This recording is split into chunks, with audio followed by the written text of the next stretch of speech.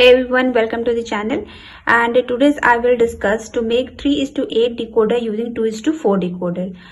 But before that, I have made video on a 2:4 decoder with enable input. I repeat, with enable inputs. Please have a look on that video. I have given the link in the description box. Now let's check how we will use 2:4 decoder to make 3:8 decoder. Okay, 2:4 decoder. So we will need two number of a 2:4 decoder with enable. So we have one and this one is 2:4 decoder, 2 input, here also 2 input and 4 output lines, okay. So we will need two number of 2:4 decoder with enable input. So why we need enable input?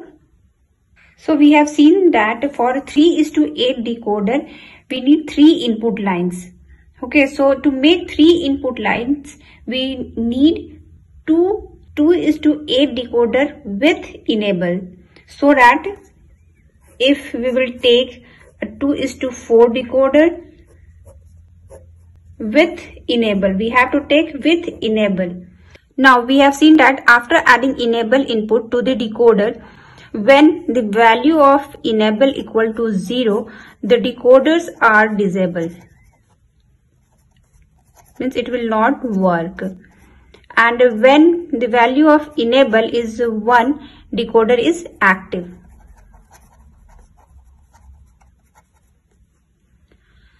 So to make 3:8 decoder, we need 3 input. Okay, 3:8 decoder, we need 3 input lines and here it will be 8 output lines. This will be the output lines and this will be the input lines. Okay, so here in this diagram we will add one enable line. Okay, so first one is with negation. This one is the enable line and other one will go to here E, and here it will come after negation E bar.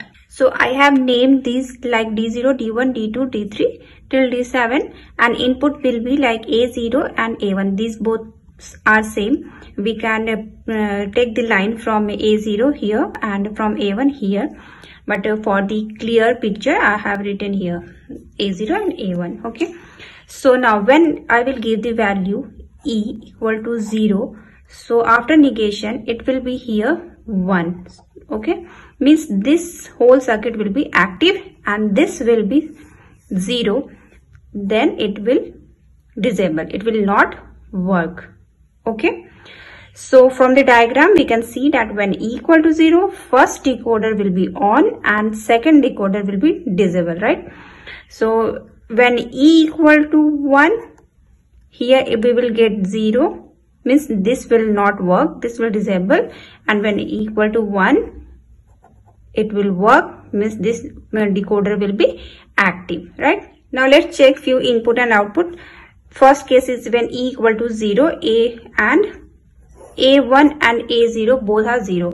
So when E equal to 0 means here we are getting 1 and the first decoder will be active and it will act as a normal decoder. So when A1 and A2 both is equal to 0, D0 will be on. Okay.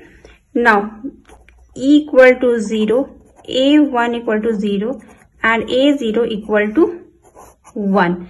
For this case, again equal to 0 means this decoder will be on. Since we are giving E equal to 0, after negating here we are getting 1, means this one is active.